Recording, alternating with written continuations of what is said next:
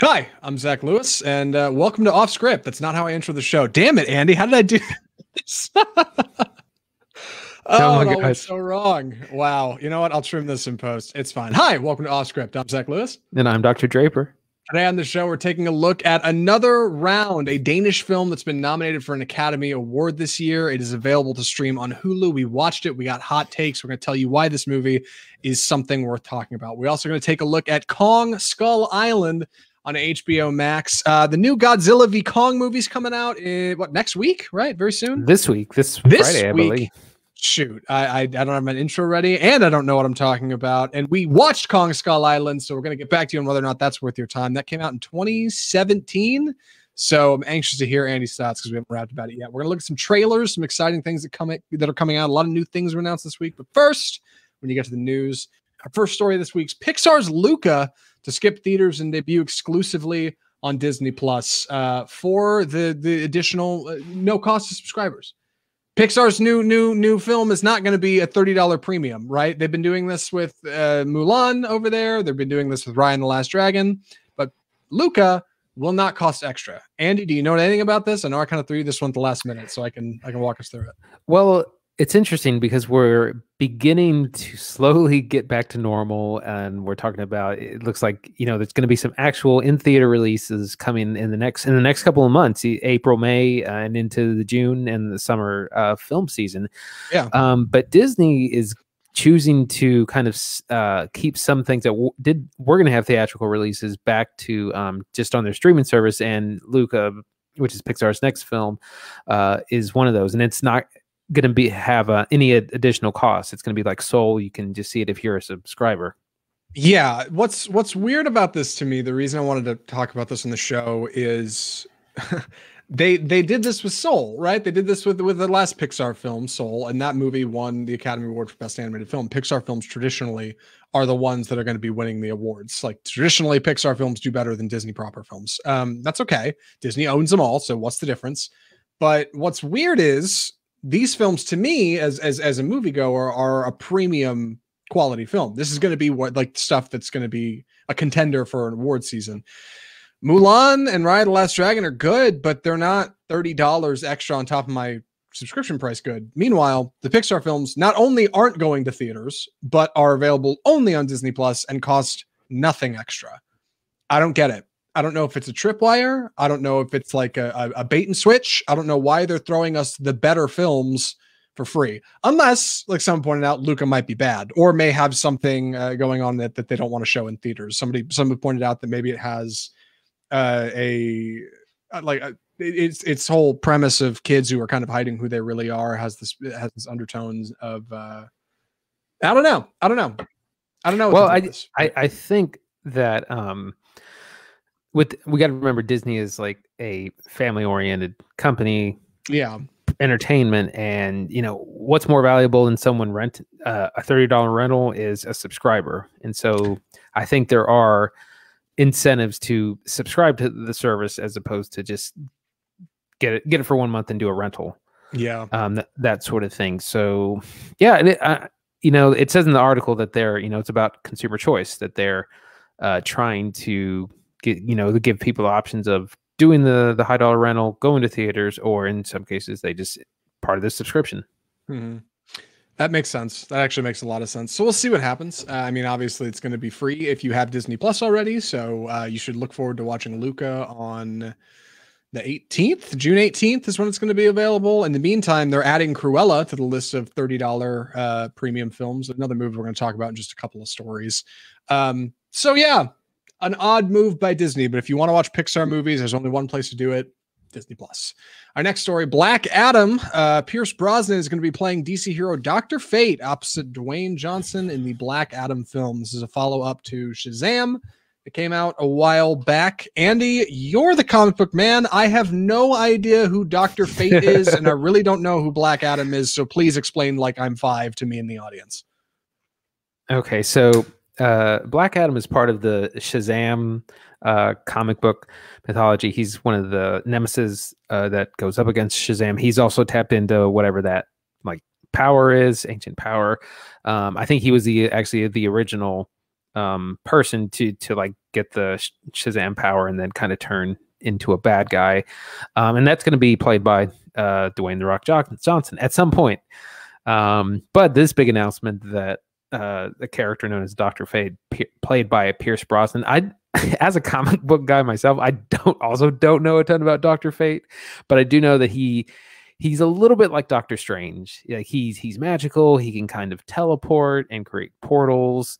Apparently he kind of has had a very varied background and powers and abilities, so there's not like a real solid who he is, but he does have this super cool helmet and costume, and it's going to be great. And what it seems that DC is setting up is some sort of Justice Society or another kind of like lesser Justice League group. Yeah. It's definitely interesting. I definitely thought Black Adam was supposed to be like Shazam's enemy, right? Shazam in the film in 2018, I think, was played by Zachary Levi. And that movie had a lot of success. If you didn't see it, it's actually surprisingly good. One of DC's really solid ones. And I thought Black Adam was supposed to be like the bad guy, right? Like I thought he was Shazam's enemy, but this seems to indicate that maybe Dr. Fate will be Black Adam's bad guy, and they won't be, he and Shazam won't be fighting in that film, I guess. Yeah, we'll see. Like we're starting to get into much lesser known DC characters, so it'll be interesting to see how they're treated. Yeah. Speaking of lesser known characters, one more story this week: Black Widow to hit Disney Plus premiere access in theaters simultaneously. So, in contrast to our Lucas story, Black Widow, we finally have some movement. This has been getting pushed back again and again and again since early 2020. We finally have what we think is a solid release date and a simultaneous release on Disney Plus for $30. You have to pay the premium here. You don't have to for Pixar films. You have to for this one. What do you think about this, Andy? Well, it's interesting because, theaters kind of assume that as the pandemic began, vaccines are out and people can go out again. People assume that, okay, things are just going to go back to normal, no more online releases or hybrid releases, just pay to go to the theater. And Disney is not doing that. They're continuing to, they're saying give people a choice, but really what they're doing is giving themselves options for the inevitability that we might have, future shutdowns for, the next year or two. And, we have to remember other places are having a much harder time getting the vaccine. So they're not going to, like, theaters might still be closed in other parts of the world, even though they're open here. I'm excited this movie finally has what I think is a solid release date. I can't imagine they're going to move it again now, because it's, day and date, right? Like it's coming to the streaming service on this day. So hopefully they don't move it around too much. I'm looking forward to watching this movie, I think, more than I was before the pandemic. Because before the pandemic, I was like, okay, this is like the lukewarm prequel sequel to Avengers Endgame that we didn't really need. But now it's been like 2 years and we've had this big drought of like traditional superhero movies. In a way, I'm excited to see one of our Avengers like roll up a classic adventure again. I'm looking forward to it more than I was. And I wonder if that will benefit them. If like the time we've been away from Marvel movies will help or hurt. I don't really know. I think it will, because I know that people up to Endgame were starting to get kind of marveled out, and it was getting to be a bit much, and so the break after Endgame was going to be a good thing. And so now that that's been extended, I think it's only going to help, because people want to, they want to go back to the theaters. They want to see a good Marvel action superhero movie with all the Marvel stuff that we haven't seen in a long time. So I think it'll probably be really successful. I think so, for sure. Disney Plus infamously does not release any kind of streaming numbers, or Disney, I should say, doesn't for their platform, Disney Plus. But if third-party streaming, like stat companies, I don't know what I'm trying to say here, companies that like look at Nielsen. Those numbers, yes, exactly, Nielsen, other rating companies, or anything to go on, WandaVision was like huge, and Captain Falcon and the Winter Soldier isn't far behind. The Falcon and the Winter Soldier, my God, isn't far behind. So Disney knows there's some buzz. Disney knows like there's a Marvel audience over there now, and I'm sure they're looking at those numbers and thinking, okay, like why wouldn't we make this movie available to those people? They'll watch it. It will get eyes. People will make hot memes, and ultimately that's what matters. The memes matter. That's right. And with that, we should move into our first story. I'm going to be taking the summary on this one, so please don't judge me too harshly. The movie is Another Round. So another round is the story of Martin, played by Mads Mikkelsen. Mads was most recently in, I don't know what he's most recently in, but he's probably famous for playing villains. He was a villain in Casino Royale. He was the villain in the TV show Hannibal. He's a fantastic actor, if you're not super familiar with him. And Mads plays Martin, a high school teacher in Denmark, because everybody speaks Danish. This film is Danish. It's subtitles the whole way through. There's no English. In Denmark, where Martin's a teacher, Martin is struggling because he's kind of boring and nobody in his class takes him very seriously. And his wife is working nights and she's distant and his kids don't really talk to him. And he doesn't really have a whole lot of friends. He's just kind of this really, really dull kind of guy. And in Denmark, funny story, the drinking age is 18 legally to buy alcohol, but 17 and under can drink alcohol in public or wherever as much as they want. They just can't purchase it. So I could buy a 10-year-old beer over there and they could drink it and nothing would happen. That's acceptable. So in Denmark, drinking is a pastime for children. This is the, kids and teens in high school. This is like what they do. And because of that, in Denmark, I think alcohol is looked at a little differently than it is here in the States. And that's what this movie's about. Thomas Vinterberg, the director of this movie, also wrote it originally as a play, and he adapted it as a film to tell the story of Martin as this high school teacher who is downtrodden and doesn't have a lot going on for him. And then 3 of his other high school teacher friends explained to him at a birthday party one night, hey, there's this Norwegian philosopher who thinks that the man is born with an alcohol level that's too low. Needs to be a little deficiency. Higher. Yes, 0.05%, this philosopher says, is the exact right amount for any human to operate at peak efficiency, because you're a little loose when you're drinking. You're funnier, you have a little buzz, you've got confidence. That's the way you should live your life. And for some reason, they all get it in their head that, hey, we're going to try it. That sounds fun. So they all start day drinking. And initially, it sounds fun. It's a dark comedy, another round. Initially, things work out great for Martin. Like, his kids start to take him more seriously. He's more loose. Like, he rolls with the punches. He bounces off problems. He's got a big grin on his face. Life's great.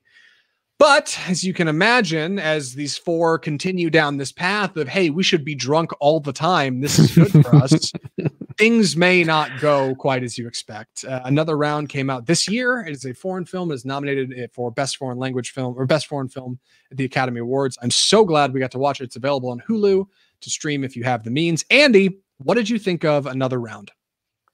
So I really enjoyed it. It's a little bit long and it is slow paced.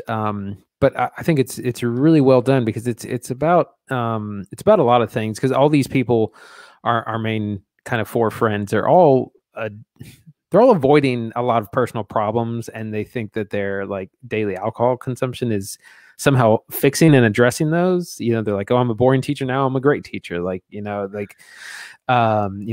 a mediocre coach, now I'm a great soccer coach, kind of these things. And it does really work. And so I think the movie is about like man's complicated relationship with alcohol, I think, because it, as Homer Simpson says, it is both the cause of and solution to all problems. I think, go ahead. Yeah, we get a lot of that where, there are consequences, but there are also a lot of, a number of positives that, that come from their experiment. So you can't, this isn't like a alcohol shaming movie or anything like that. It's a complicated, there's both good and bad. Yeah, that's kind of what was most interesting about this movie. It neither like condemns nor celebrates like alcohol. And you'd think normally it would kind of take a stance, but at the end of the film, it kind of just celebrates the idea that it exists and that it's something that we have and we can choose to partake in or not. Setting this film in Denmark was really interesting because that kind of loose drinking law really makes everybody a bit more liberal about it. I mean, at one point, Martin, this professor, asks his students about how often they drink, and they honestly tell him, like, that's not in any way a strange conversation to have. Here, that would never happen, and if it did, somebody would be in trouble, whether it be the student or the teacher. Martin begins to kind of work this into his life, and like things get better for him. It does not get worse. Obviously, you can kind of see the course of this, right? As these 4 friends start to get together and drink more and more, things start to maybe not go as well for him. But like, it's hard to deny the initial pleasantries of alcohol, and that's something this film handles surprisingly well. So let's jump into the goods. First thing I want to talk about is our performances, because really, I hate to say the only one you're really going to know is Mads Mikkelsen, but it is. Everybody else in this movie I've never seen in any other film. Unless you're familiar with Danish actors, right? Exactly. Yeah. Which we here on the show are not. They're pretty fantastic. Our kind of four leads. Mads is surprisingly candid as this really just kind of quiet teacher who was formerly a jazz ballet dancer. He was a ballet dancer formerly. So somebody who used to have a lot of gusto in his life, somebody who used to have a lot of pizzazz, and now has just kind of become this just kind of boring dude. He asked his wife at the beginning of the film, "Do you think I'm boring?" You know, and she says, "Well, yes, but you didn't used to be." And that's important. This is somebody who's like, you know, never did anything wrong, just kind of chose their path in life and found that they've settled into a life that's a bit more simplistic than maybe they'd initially envisioned, and that hampers him a lot. So when his friends come along and say, "Hey, we want to start day drinking because it's supposed to make us better and make us more lively," it's hard for him to say no. That's a genuine problem the film kind of wrestles with, and it's presented in a really, really fascinating way.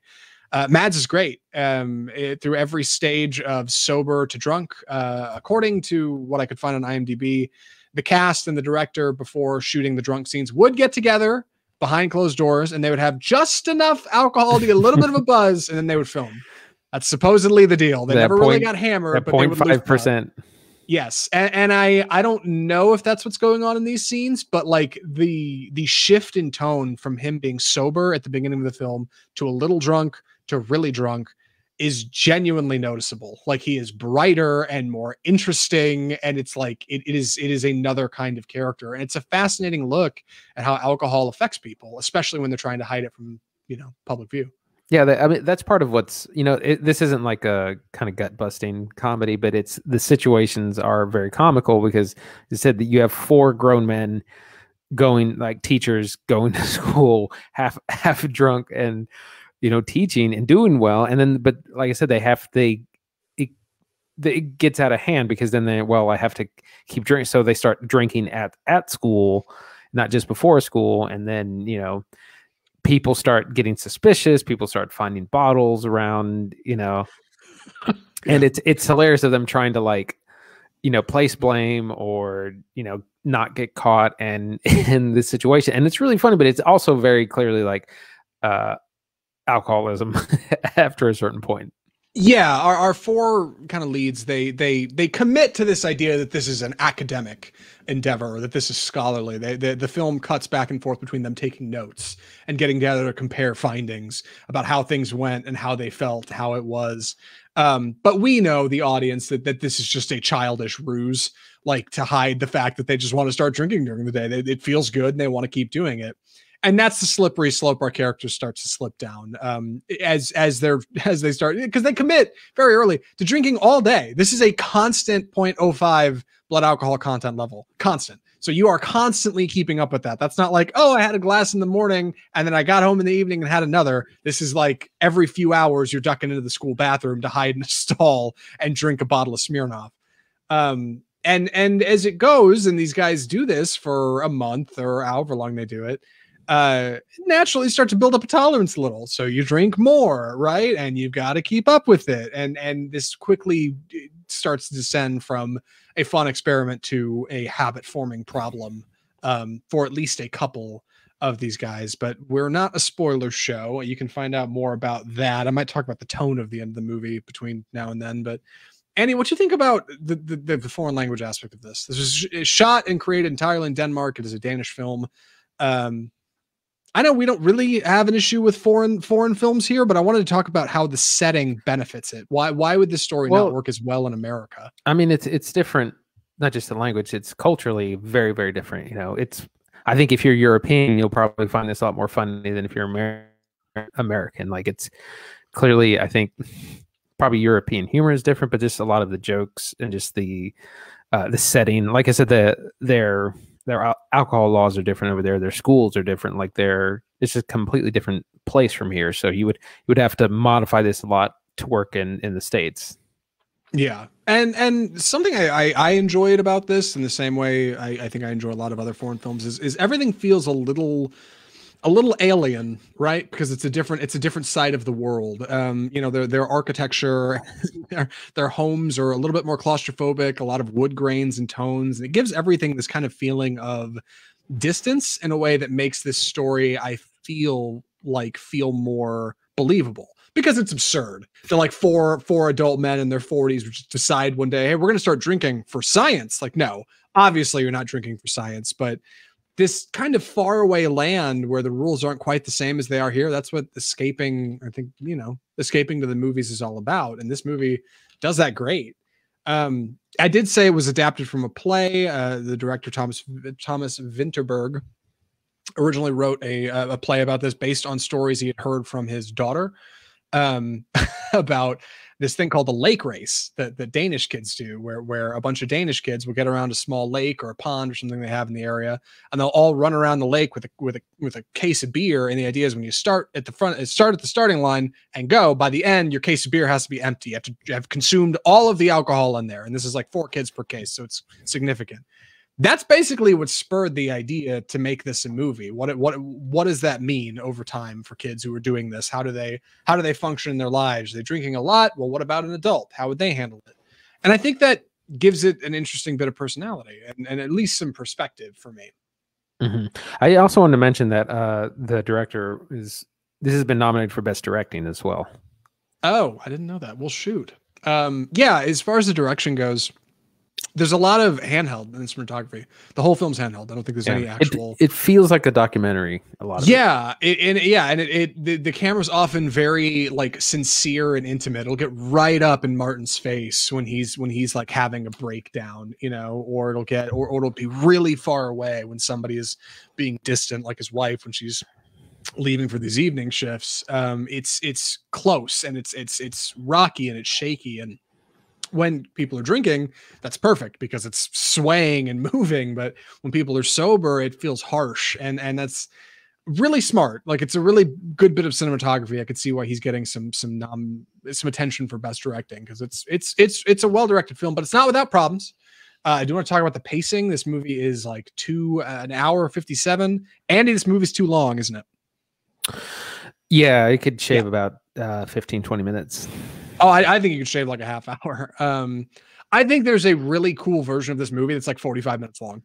It's like a really tight short film that I think would work great. Like, I like what's happening here, but in the second act, it sags for sure. The beginning, finding out who our characters are, drags in the middle for sure. Yes, finding out who our characters are in the beginning, getting our setup, starting this whole study where we're going to be drinking all the time. That's exciting. The whole middle bit where it's trying to juggle 4 high school teachers all having different, like, varied experiences with alcohol, that's pretty boring. And then the end, it comes back around and it's pretty good. But overall, I'm pleased with the direction. The music is all right. The lighting's okay. I'm trying to think of anything really worth noting here, but otherwise, it's just kind of a neat little movie, I think, and I'm glad I watched it. Andy, any other thoughts? I hate to blow through this review so fast, but I think I'm ready. Yeah, I think I'm ready too. I've done almost all the talking. I'm sorry. You can take over for Kong Skull Island, though. I'm looking forward to hearing your review. Andy, would you recommend another round? I would. It's a good film. It's funny. You know, it's a comedy. It's also kind of a cautionary tale. Like it shows, like I said, it gives us, it shows us complicated, problems with complicated answers. It's not just black and white. So yeah, I really enjoyed it. It's a little bit too long. But that's what we say about everything these days. But other than that, I really enjoyed it. Yeah, I really enjoyed it too. I'd recommend it as well. It's available to watch on Hulu. That's where we watched it. Otherwise, you can get it on premium VOD for like $8 from Amazon. A lot of fun. I do wonder if it's worth recommending to people who may have problems with alcohol.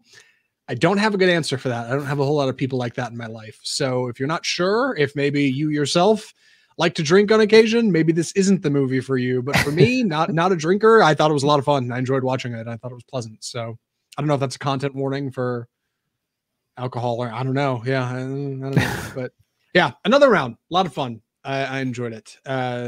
Now we need to move on to the next section of our episode. I promised we'd look at some trailers, and we're gonna. Andy, what are we doing here? All right, so we have a number of trailers that we kind of went through. And sorry, you caught me off guard. It's time. I know. I'm all over the place this week. It's time for the trailer park. Okay, so our first trailer is from The Suicide Squad, the long-awaited follow-up sequel reboot, something or other from what was it, 2016's Suicide Squad film. This time directed by James Gunn.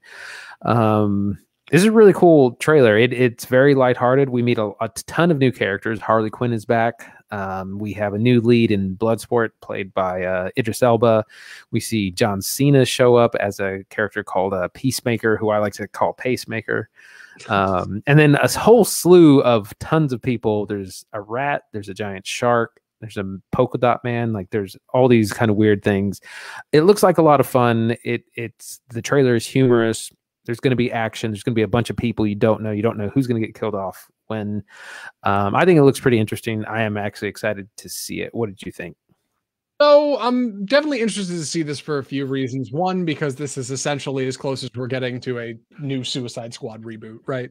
Suicide Squad infamously did very poorly when it came out, did not get the buzz DC wanted. So this is another swing at that. Almost the same name. This is the Suicide Squad. That is Suicide Squad. So they're definitely coming back around on it. Two, I'm excited because this is James Gunn's essential follow-up to Guardians of the Galaxy 2.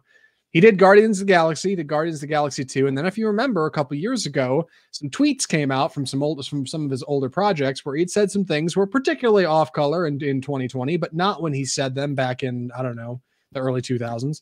Well, let me rephrase that. Was more acceptable when he said it. There we go. Didn't make it okay. And so now Disney had kicked him off Guardians. They said, you're not making any more of these. And then DC came knocking on his door and said, hey, James, do you want to make a Suicide Squad movie for us? It's like Guardians, but it's rated R. And he was like, great. So he took that project, started working on the Suicide Squad. And that's when Disney came back and said, hey man, can you make Guardians 3? We're really sorry. And he was like, yeah, okay, I'll make Guardians 3. So this is like a weird step off of Marvel for a moment to make something with DC. This is James Gunn stepping away from what made Guardians work to probably inject some kind of similar structure and formula into the Suicide Squad. I like the look of this trailer. I like that Harley Quinn is in it and Margot Robbie seems just as passionate as ever. I like that it seems like it can laugh at itself, which is something DC movies don't often do. It checks the boxes for me, man. I'm interested. I want to go see this thing. Yeah, I'd like to just list off some of this cast because it is pretty big. Margot Robbie, Joel Kinnaman, Taika Waititi, Sylvester Stallone, David Dalmatian, Idris Elba, Michael Rooker, let's see, Viola Davis, Nathan Fillion, Jai Courtney, Pete Davidson, Sean Gunn, John Cena, like it just Peter Capaldi, it just goes on and on. There's so many people in this movie, and probably like half of them are going to die off, and I think that's part of the fun there. Yeah, like I didn't know Nathan Fillion or Taika Waititi were supposed to be in this film, and I saw them in the cast list and was like, man, I kind of hope they get blown up in just a few minutes because like why else would they be just barely listed here? Or maybe they're big villains. I don't know. But like, I like the idea that everybody's expendable. That makes it more fun. I think it keeps it a little bit looser. So we'll see. The next trailer we need to talk about is Guy Ritchie's Wrath of Man. This trailer dropped just a couple of days ago. This is his follow-up to that movie about weed that came out a while back. The Gentleman. Gentlemen, you know what's sad? I watched that movie like 2 months ago on pay-per-view and I still couldn't remember the title of it. And I like Guy Ritchie. I like Guy Ritchie a lot. So I was excited to see this new trailer. Wrath of Man stars Jason Statham as a, I guess, former cop, new security guard who's working for like an armored truck company, a little like Brinks, right? Those big armored trucks you see, they'll drive to restaurants to pick up their revenue and then drive it away. Well, this is an armored truck company in LA, and this is high baller stuff. They're taking big amounts of cash, and apparently they've got some problem with crime. We got like heat level cops and robbers here, people hopping out of trucks and ramming into the side of these armored vans and shooting them with M16s and all kinds of Guy Ritchie action. And Jason Statham plays a guy who is no nonsense and doesn't put up with any of it and shoots people like it's nothing because he's Jason Statham, right? And that's what he's good at. The movie also stars Josh Hartnett, which I'm Who I really haven't excited seen to in see. ages. Yeah. I'm genuinely excited to see him in a movie again. I mean that. Josh Hartnett is not a bad actor. You can't convince me. And also Post Malone is a thug who gets shot in the trailers. That's exciting. Yeah. Andy, what do you think of the trailer for Wrath of Man? Yeah, it kind of got me, and I'm not a big fan of Jason Statham action vehicles. Like there's so many of them and they all blend together. But it kind of got me. The action looks really cool. Of course, he's like a one-man army. He's gonna, that it's one of those films. He's got a good motivation. He's, got the strong jaws, strong British accent. So I think that actually looks pretty cool. And I think it's more in line of what Guy Ritchie does.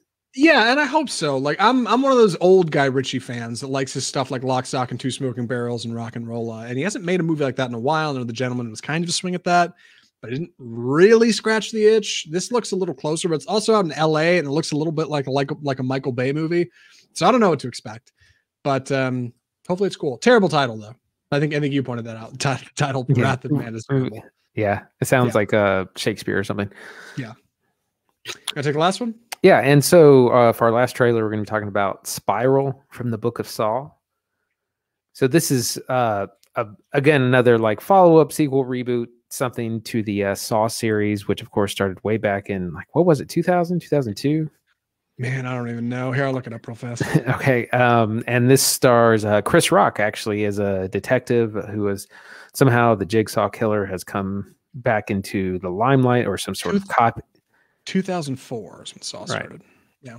Who's come back into the limelight, and they have to solve these mysteries or whatever to catch him. And of course, this involves lots of like blood and gore and the classic Saw traps that people have to endure to escape. And we also have Samuel L. Jackson is in it as, I think, Chris Rock's father, which I don't think he's old enough to be that, but anyways, he is in the movie.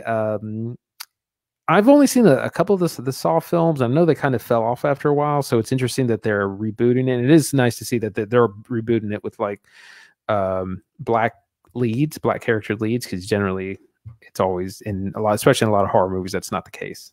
Yeah, worth mentioning. Samuel Jackson was born in 1948. Samuel Jackson was born in the 40s, and Chris Rock was born in 65. So. Barely old enough to be his dad. It's close. You're actually right. I was gonna be like, no, Samuel Jackson's old. You're wrong for sure, but like, no, you're right. He's barely old enough to be his dad, so it actually does work out. That's math. I'm excited about this movie. I like Saw movies. I know they're bad films. Let me be clear. The first one I actually really, really like. The second one is pretty good stuff in a different way, and then after that, they're all a mess. Like I'm not gonna act like Saw movies are good, but they're a fun time, and they scratch this like morbid curiosity itch in the back of my brain, and I don't know, I think they're kind of cool. So I like the idea of this being kind of given, hopefully like some kind of soft reboot here with something that's a little bit more character driven. That's especially what this trailer seems to depict. This is much more like around Chris Rock's life. A few of the Saw movies did that. They were like, oh, well, this, like Saw 3 was that way. This is about Donnie Wahlberg and what's going on in his life. But really what it is just an excuse for you to be able to follow some poor soul through a series of jigsaw traps.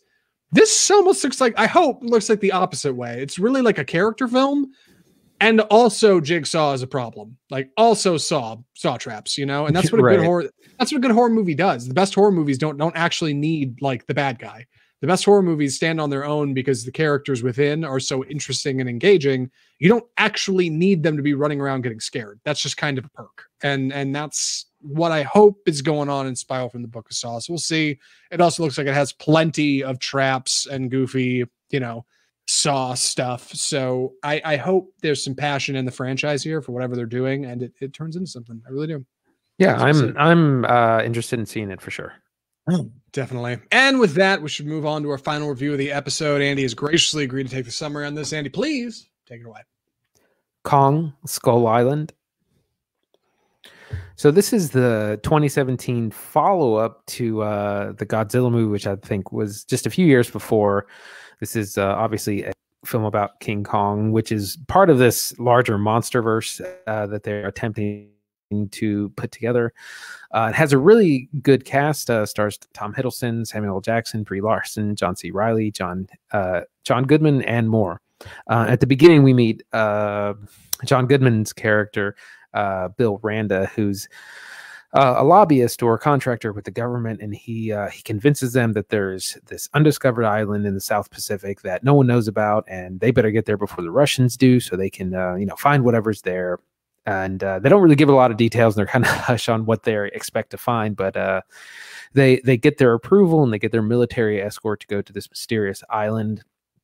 Naturally, everything goes wrong. Along the way, though, we meet Brie Larson, who is a Pulitzer Prize-winning photographer, Tom Hiddleston, who's kind of a tracker or hired gun from former RAF, British intelligence officer, and Samuel L. Jackson, who's the kind of American military leader with a whole bunch of Marines at his back. They get to the island. They fly through some sort of hurricane. They get there, and after not too long, they start making a lot of noise, and they attract the attention of one King Kong, who isn't real happy about these choppers in his backyard.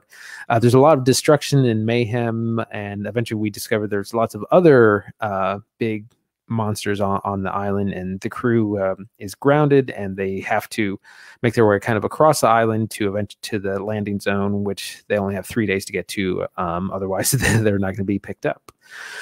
So that's our setup. Zach, what'd you think? So when this movie came out, it got a surprising amount of it wasn't actually critical hate. It was almost the opposite. People were like, "Hey, this movie's not so bad." That's what I remember hearing. I remember being at the movies when it was out, like walking by it at the movie theater and looking at it and being like, Kong Skull Island. Maybe. I actually really liked Peter Jackson's King Kong. I thought that movie was underrated, starring Adrian Brody and Naomi Watts and Jack Black back in 2005 or something. That movie was good. I have a good story about that. Do you really? Go ahead. I would like to hear that before this episode is over, maybe at the end. So I actually really like that movie. The King Kong story I actually think is really cool. And this was a spin on it, right? It's different, and it's set during Vietnam, kinda. Not really though. It's probably modern times. There's a cool angle to it, and I heard it wasn't that bad. And I went and saw Godzilla, King of the Monsters, and was disappointed by that movie. That was underwhelming. So I thought, okay, this movie wasn't supposed to be that bad. I'll go check out Kong Skull Island. It's on HBO Max. It's where we watched it. I was not a fan. There's parts of this movie I like. There's parts I like, but I think it has way too many characters, and it does a really poor job of establishing setting. And I think I got on this little reverse hype train where I was like, wait, this is supposed to be better than Godzilla, and I liked the last King Kong movie. Maybe this one will be good. And I put it in a box where it's not supposed to be, and I expected something that it isn't. So I think it's good for certain people. One for me. I'm excited to talk about what works in it, though, because I think there's some actually really good filmmaking. Well, I actually really enjoyed it. Did you really? Oh, man. I think it checks a lot of monster movie, but when you go to see a monster movie, you're going to see big monsters fight each other. It's not that deep. And it checks all those boxes. It's a little bit too long. It's a full 2 hours. It could probably shave 20 minutes or so. But I feel that way about almost every film. But there's a big cast, a lot of star power. You got good effects, you got cool monsters. There's a lot of action. There's a lot of humor. John C. Reilly is kind of the comic relief, and he does his thing, and it's really funny. So yeah, I really enjoyed it. So where do you want to jump in on this thing? I'll offer critique as we find it. Well, let's talk about our plot. So this is a lot different from a lot of other setups. In the original King Kong, they bring him to New York or whatever, and this we're go out to his island to find him, and it's this an uncharted island. We don't know what's out there. We just know no one else has found it. We want to maybe there's treasure or resources or who knows what. So I think the setup is good. Like I said, it helps having a good cast. John Goodman is the very passionate researcher, wants to get out there, and then Samuel L. Jackson is the military commander who's just there to do a job, and Yeah, like we were supported by a really, really good cast in this movie. Maybe better than the movie deserves in some cases, because one of my big critiques was it doesn't feel like anybody gets enough screen time. Like they're all so good. Like you could have a whole Kong movie where Samuel L. Jackson is the main character, or you could have a whole Kong movie where John Goodman is the main character, or Brie Larson, or Tom Hiddleston, or Corey Hawkins, or Toby Kebbell, or like there's a bunch of good names in here. And because the movie's only 2 hours and you've got to juggle all these characters, everybody only gets a few scenes, and in a way that's charming. It makes it feel grand. To me, I wanted to see more. I wanted more of John Goodman as kind of this shrewd capitalistic adventurer kind of guy who's telling people about this island that we've got to go check out, or his assistant Corey Hawkins, who was great in oh my gosh, Black Klansman, who is featured in this film as kind of this like wallflower, nerd with glasses. Tom Hiddleston plays this really interesting adventurer, James Conrad, who's going out there with him. But through the entire first act, he gets like 10 lines. Like he barely speaks. Like he's barely in the movie. And Samuel Jackson is great as this very like warmongering captain who's determined to save his guys, but also to defeat Kong. But single-handedly, yes, but he also gets total tunnel vision and is reduced to kind of a one-note character. And like I wanted more flesh there, because you're right, it's a monster movie, but like I don't think our characters should necessarily be, I don't know, like I'm just not. I just wanted something. Yeah, I don't know. I just don't expect much more from this kind of movie. Like you get the stars, they get some half decent lines.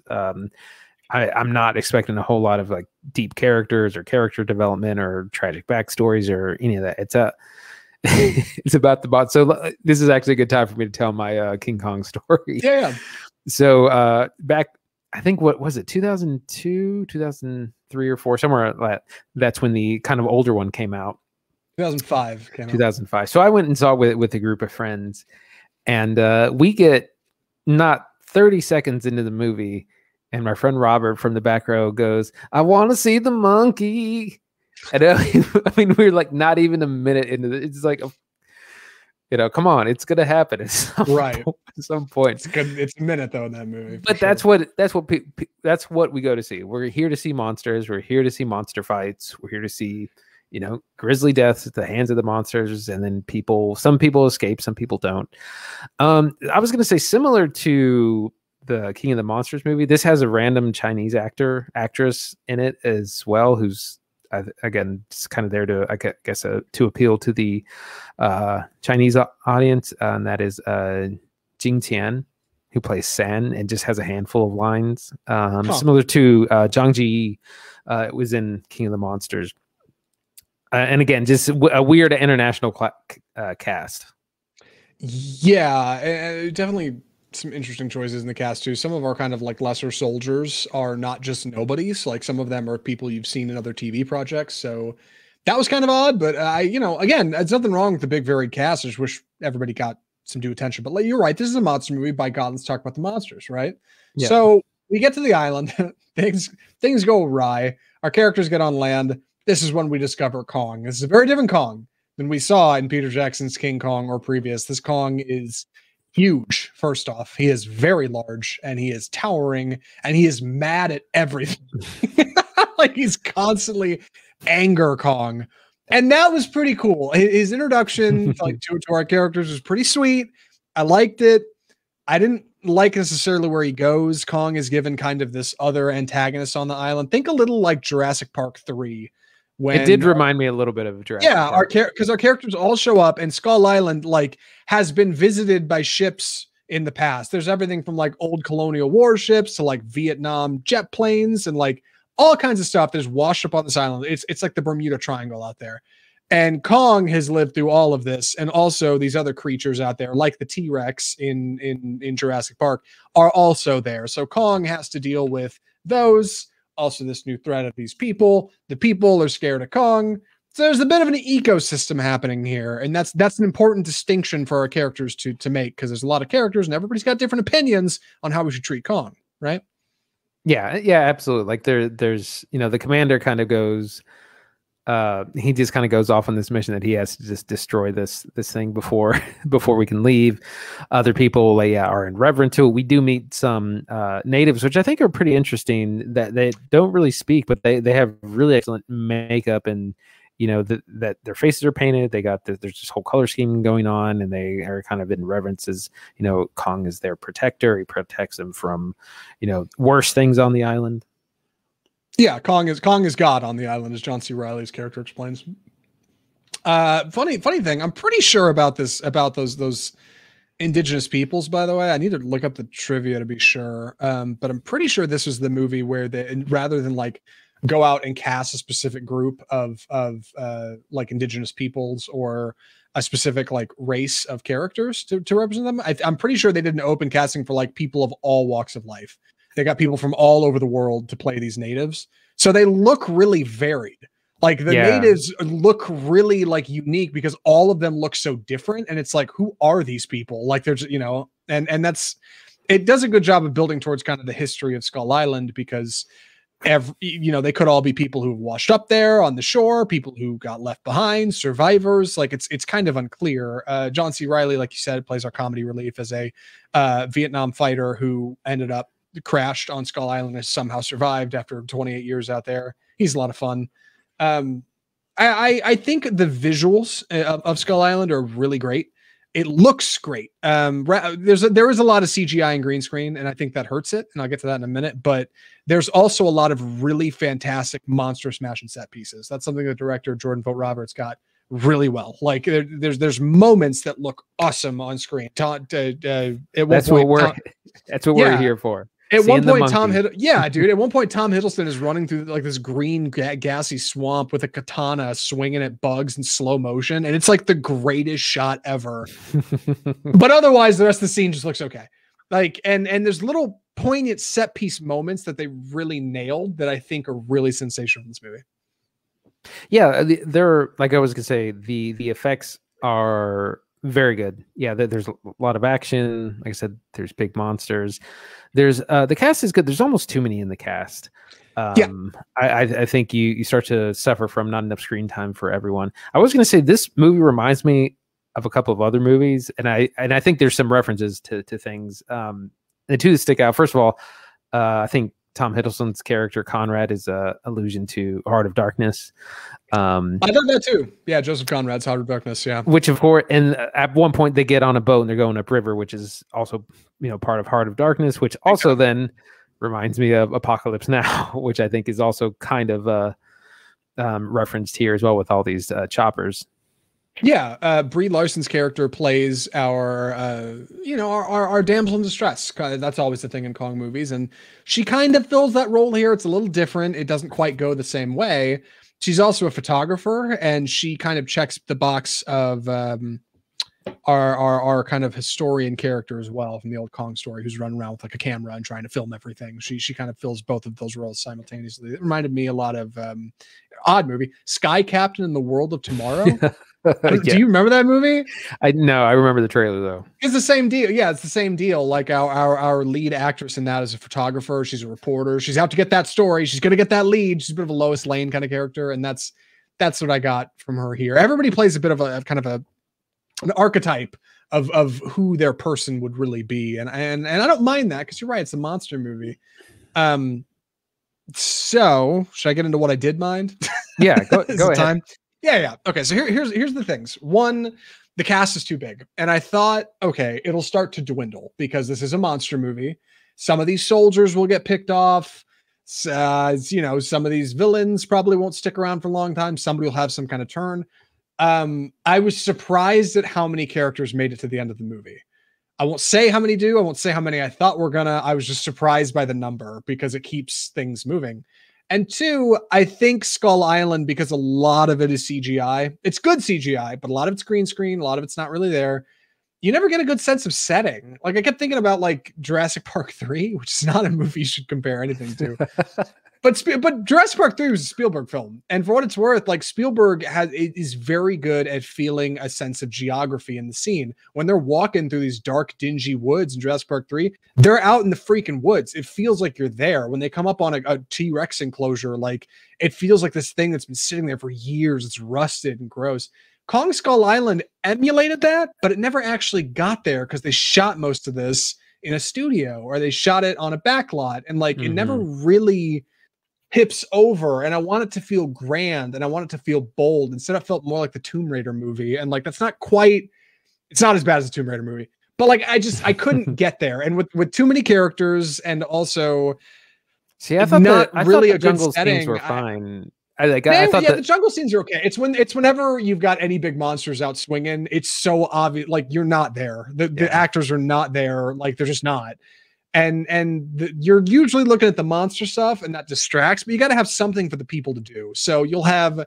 There's a great scene. I got an example of this. There's a scene in the swamp when Tom Hiddleston's swinging a katana. At one point, Samuel L. Jackson tells one of the soldiers, "Mount the 50. Get out the 50 caliber gun." Right. And in like a quick jump cut out of nowhere, like this dude has a full set 50 caliber machine gun on top of a giant animal skull that's been sitting there for years. And it comes out of nowhere. It's like a comedy gag. And like, how long were they carrying that thing around for? When did he get up there and do that? Was that skull always there? I didn't see that to put that there. Like, it just bends the rules of what's real a little too much. It's a little too chaotic visually. And I like a monster movie just fine. I know monster movies are chaotic for sure, but like I can keep up with the monsters. I know King Kong is on this side of the jungle, and I know the bad guy's on that side of the jungle. I can't keep up with the people in between, and the people are the subject of the film. So that's what got me. Visually, it's a mess. I think it does a little too much with the characters, but a really strong showing for Kong, regardless. Much stronger, I think, than Godzilla, in my opinion. So I'm interested to see where this next film goes. Yeah, I enjoyed it. Like I said, the biggest thing for me was the length. It's a little bit too long. It's a full 2 hours. You could probably shave 15, 20 minutes, tighten it up a little bit. The cast is too big, and you don't get enough. You know, I feel Tom Hiddleston, like you said, is completely wasted. He's just there to look pretty. Right. And that's a shame, because this is 2017. Like, this is Tom Hiddleston is Loki. Brie Larson is soon to be Captain Marvel. Samuel L. Jackson is, in an icon. Samuel L. Jackson. Yeah.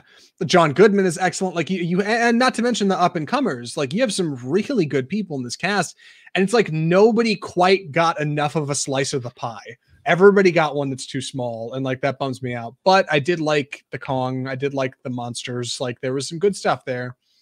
Going into Godzilla v Kong, having seen this now, does this change your opinion of how that might be presented or where it might go? Because I know that introduces characters from this, but that movie is set in like the Godzilla side of things, right? Right. It'll be closer to the Godzilla film than this, but there are characters from this present. I mean, I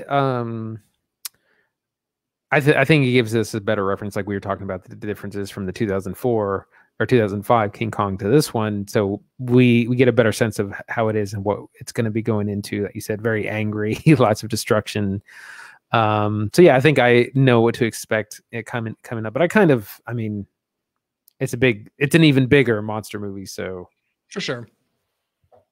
Also, one other thing while I'm thinking about it, the perspective of Kong changes in this film. I don't like it. The first time we see Kong, he's standing aside mountains and helicopters that he could swat out of the air with his hands. And the next few times we see him, Brie Larson is surprisingly close to his head for one reason or another, and she is like half the size of his head. And I'm like, nope, he was way bigger in that last scene. It was just perspective. I don't know, but obviously they can't do that with Godzilla v Kong. Kong has to be about the size of Godzilla. It's the only way that fight's going to work. So I was thinking about the sizing issues with that.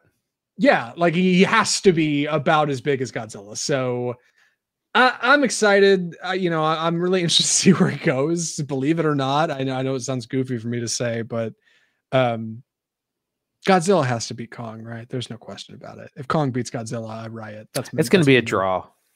Right. There will be some unexpected third antagonist that will show up, and the two of them will team up and fight. There's going to be some other, and there is an end credit scene in this where it hits at the King of the Monsters movies where it shows, Godzilla, Mothra, Rodan, King Ghidorah, so it's weird because we've actually seen these movies in opposite order. Yeah, it's true. And watching the credits, I didn't know if there was an end credit scene or anything. I didn't think there would be because there has not been a direct sequel to this film, and it came out in 2017. It's been 4 years. Like what would they be teasing exactly? Because whatever it was didn't happen. But there's an end credit scene. And I was surprised watching the credits that it popped up at one point, like copyright for Toho and Godzilla characters and Mothra and King Rodan are all properties of Toho. And I was like, why is that in there? And then it's the end credit scene. I was like, okay. Got it. I'm sure you can go watch it on YouTube and find it. But overall, I think I did like this movie. I just expected something different. Like I was told it was good. And when you tell me, a film connoisseur, that a movie is good, by God, it better blow my socks off. I mean, if you tell me a monster movie is good, I'm assuming it's a good monster movie. I'm spoiled. Not an Oscar winner. You tell me a monster movie is good, I'm looking for a Peter Jackson romp. I want Guillermo del Toro's best work. Like I want good monster movie stuff. And the director, Jordan Vogt Roberts, the last movie he did was The Kings of Summer. It was following 3 kids in the woods. Like I get it. Yeah. This is a step up. And I think he did a good job for what it's worth. But I think a tighter script. I think we get our heads around, perspective of Kong and where people are placed in a scene, so it's not as chaotic visually. We got ourselves a monster movie. So I'm looking forward to Godzilla Kong. Right. Yeah. Kings of Summer is an excellent movie, by the way. Haven't seen it, but I bet I would enjoy it more than this one. I think if I gave this director if I gave this director a more intimate setting that's smaller, I think he could get a lot of those really killer scenes because he's got really good set pieces. There's really great shots of Kong swinging at something or Tom Hiddleston doing something cool. There's a lot of these moments, but they're surrounded by too much mess. And I think if you reduce that and you just kind of distill the moments out, you get a much more pleasant experience from him. So would you recommend, Andy, Kong Skull Island? Yeah, I would. I enjoyed it. If you're a fan of the monster movie genre, of King Kong, Godzilla, and all those, I think you're going to have a good time. There's a lot of action. There's a lot of good humor. Like I said, John C. Reilly shows up and does his best. He's a lot of fun. It's a little bit too long, and the cast is a little bit too big. But other than that, I enjoyed it and would recommend. I liked it too. I'd recommend it, honestly. It's not bad enough for me to say don't watch it. It's available on HBO Max where we watched it. It's a good primer, I think, for Godzilla v Kong. Probably a better primer than Godzilla King of the Monsters. I did enjoy it more than that for sure. Yeah, that's that is a bad monster movie. It's not enjoyable. Yes, this is more adventure movie than that is. And I would say if you have time to watch one of the two before you go into it, check out Kong Skull Island for sure. So give it a watch if you have the means. And that about, if I didn't know any better, wraps our show. Andy, what are we watching next week? So we've been leading all this monster movie talk to lead up to Godzilla vs. Kong, which comes out this Friday and will be available in theaters and on HBO Max. And then we're also going to be watching the drama Concrete Cowboy, which comes out on Netflix on this Friday. It's going to be a good week of the movies, I think. I'm looking forward to watching Godzilla v Kong comfortably at home. I was going to say, I think I might spring for theaters because you got to. Dude, after the pandemic, I'm so lazy. My God. Anytime we have to go see a theatrical movie, I'm like, I gotta get my car and drive over there and pay money to watch this thing. It's like an event. And I at least need to get back to going to the movies with family or something. That would help a bunch, I think. Make it an experience. Or go with a buddy, you and I can go see stuff. That's the way to do it. But I'm also excited about Concrete Cowboy. That's worth saying as well. I hope that movie's good. And I hate to say this, I hope it's a tight 90. Yeah. No 2.5 hour Netflix movies. I don't need them. We watch too many movies. I mean, it's to the point where we see the runtime, we're just like, yes. Yeah. If we see runtime that's longer than 110 minutes, it's like a chore to go watch, but it's okay. I think 100 to 110 minutes is the perfect length for most things. That'll be on our film biographies. Never make a movie longer than 110 minutes. unless it's Lord of the Rings. I'm excited. Before I get into just plugging the show, we got some listener feedback this week. I'm excited to read it. Jamal Park on Twitter at Mapstone Park got back to us after a review of LA Confidential. He followed up after a review of the Snyder Cut Justice League last week. He said, quote, at Off Script Review did a bang up job breaking down what works really well in the Snyder Cut Justice League. And again, has some great takes. Thanks, Apple Zackintosh and Dr. Draper. Thank you, Jamal. Seriously, I actually really appreciate it. Like, I don't mean to sound diminutive or anything. Like, thanks for writing in. And yeah, absolutely. We love doing this stuff. And another bit of listener feedback. I got another request, Andy. I stuck it down there. What is it? And I didn't see. I'm not sure it's going to be a good movie, but I told them we'd watch it. So we need to, at some point in the future. It's a movie called The Clove Hitch Killer. It was recommended by a college buddy of mine that I made a couple short films with named Jordan Sutton. He hit me up on Facebook and said, hey, man, I know you guys don't normally do this, but you want to watch this movie? And I was like, if it's a movie, yes. He also recommended a show. I don't recall, but it's on Hulu, The Clove Hitch Killer. It stars Dylan McDermott. I did a little looking into it. So if we have a slow week in the next few weeks, Jordan, 100%, we'll totally check this out. There will be kind of... I forgot that I also had a request a long time ago. Lay it on me. What do you got? What's the? I can't remember. I'm trying to look up the actual title. Is it Boy's Life or Life? The 3-hour movie about the kid who grows up. Boyhood. I had a request for Boyhood. Richard Linklater film several years ago. From years ago. From my friend Reagan. Well, because she was like, I think that movie's hot trash, but I wanted to see what you guys saw it. Yes, I saw it in theaters. So I never saw it. I remember watching, following along on the production and thinking this is amazing, but then it came out and it was like, it seemed completely lukewarm and I figured, okay, it must not have been that good. So I enjoyed it. I think it was really good. We should definitely at some point do that. Maybe when it's a slow week, but yeah, that was like 2 years ago.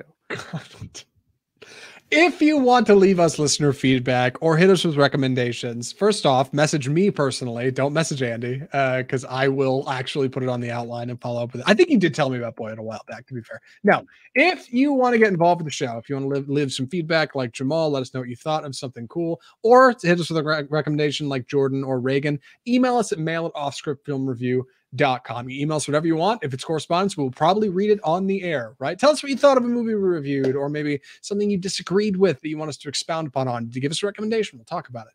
You can check out our website, offscriptfilmreview.com, where we post episodes, videos, interviews Andy's doing out in the world, and more content from us. You can follow us on Facebook, where we live stream the show every single Tuesday, except for Tuesdays when we're off. We post on iTunes, we're on Spotify and iHeartMedia and Google Play and all the usual podcast places. So you can find us over there. We're on YouTube, on Twitter, on Instagram. You can follow us there as well. If you want to do anything to help the show, I'd say the biggest thing you can do is just subscribe.